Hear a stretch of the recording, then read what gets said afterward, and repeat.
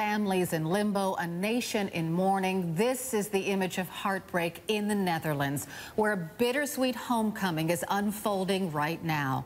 The first bodies from Malaysia Airlines Flight 17 arriving back home on Dutch soil.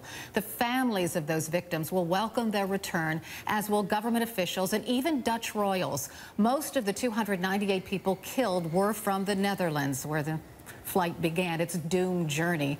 We have CNN correspondents covering every angle of this heartbreaking tribute. The Netherlands pauses for a day of mourning, and the world pays tribute. I want to bring in Christian Amanpour right now. You know, in the Netherlands, Christian, it's not the government's role to mourn. This is a very difficult day for the Dutch in many ways.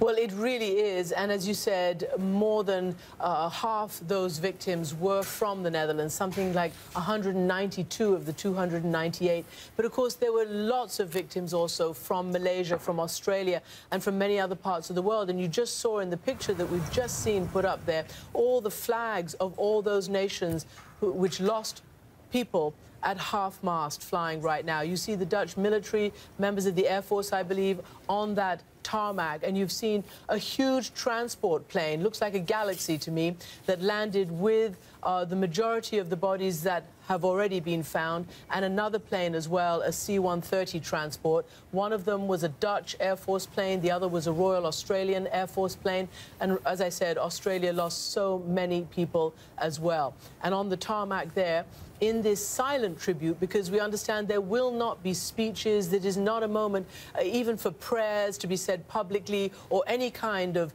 political or other kind of speeches. This apparently will be a silent tribute. Just the Dutch royals, the Prime Minister, the Foreign Minister, other family members as well, gathered here to see their remains of their loved ones brought out of that flight. Absolutely. In separate coffins. You know, not only, you said flags will be flown at half-mast. The windmills will be put in mourning mode. One sail will be tilted to the right to symbolize mourning. All buses will come to a stop. Public transportation will halt. No commercials on national television. The entire country will come to a complete halt.